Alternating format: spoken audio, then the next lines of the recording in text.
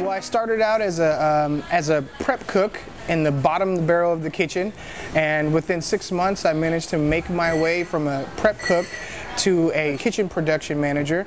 And I was a kitchen production manager for about 6 months, and shortly after that I became the sous chef. So in less than a year's time I went from being a prep cook to being a chef of a cafe. I luckily have been blessed with some really good mentors within my time with the company.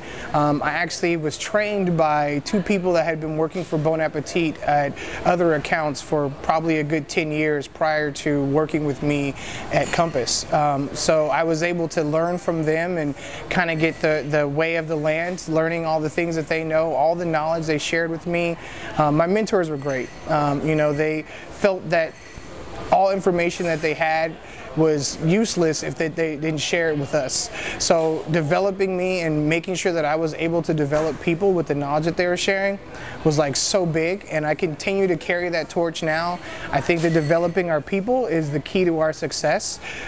In order for us to make way for new people to come in the door, we have to be able to get the people that are at the bottom to the top. So that's one of my big things, is always promoting and motivating my staff to grow and to reach for the stars. So it's been a really great experience for me, and I just really can't complain, man. It's, you know, the opportunities are forever growing. Our company's always growing, so I just keep taking the chances that are coming, man.